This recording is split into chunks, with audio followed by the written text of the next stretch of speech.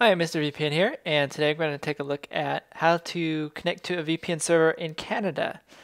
Now, there's actually a lot of Canadian TV and some Canadian websites that are unavailable, even in the US. So you really do need a Canadian IP sometimes. Even if you're in Canada and you already have a Canadian IP, it can be helpful to connect to a private IP address that's in Canada, which you can do through a VPN. And that's what we're going to do today. So the one that I am using today is called Vipre Vpn. This is one of the ones that I use most often because they have very nice apps. I use it on my iPhone and my Mac, but they do also have Android and Windows apps available as well. So you can see there's a number of other country locations that will also be available to you in all the packages, but we're going to focus on the Canadian one today.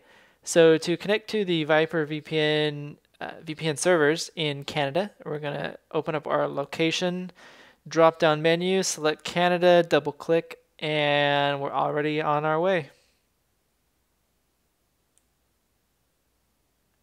And that's it. We've already got a Canadian IP just like that.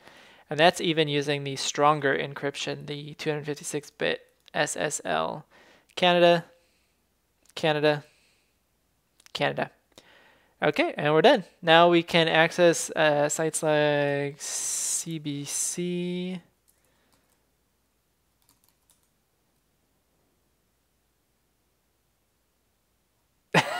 This is not the website I wanted. Whatever the Canadian TV station is, I thought it was CBC. Whatever. I'm not gonna look for it. You know what I'm talking about.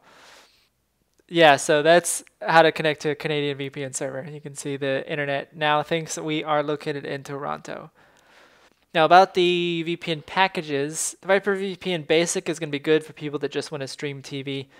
You know, you have a laptop or a desktop and you want to stream directly there or stream on your phone or use AirPlay from your Apple TV. That's going to be good for the basic package because it's going to be a little bit cheaper. You're not really worried about the encryption protocols and you just need the one connection. And it's going to work on, your normal devices. Now, Pro is going to have two simultaneous connections. So that's going to be if maybe there's two people that want to do streaming at the same time. More likely, it's going to be a person with a computer and a phone that they want to keep connected to the VPN at all times. I'm thinking it's going to be someone who is maybe interested more in the security and privacy aspects of the VPN. But also, when I lived in China, it was a real pain in the butt to always be on the Chinese IP and then sometimes switch to US IP. And when I first got started, I would just use the VPN when I needed it, and by the end of it, I just left it on all the time.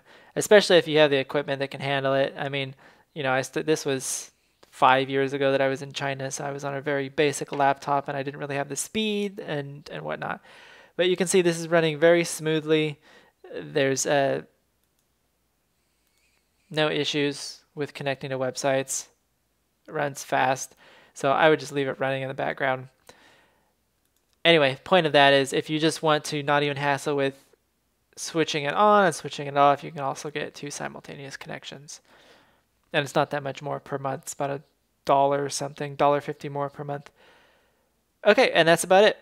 Now there is a 3-day free trial for all packages, and I'll leave you the link to that below so you can check that out and see if this works for what you're trying to get it to work for. Thanks for watching, and I'll see you in the next video.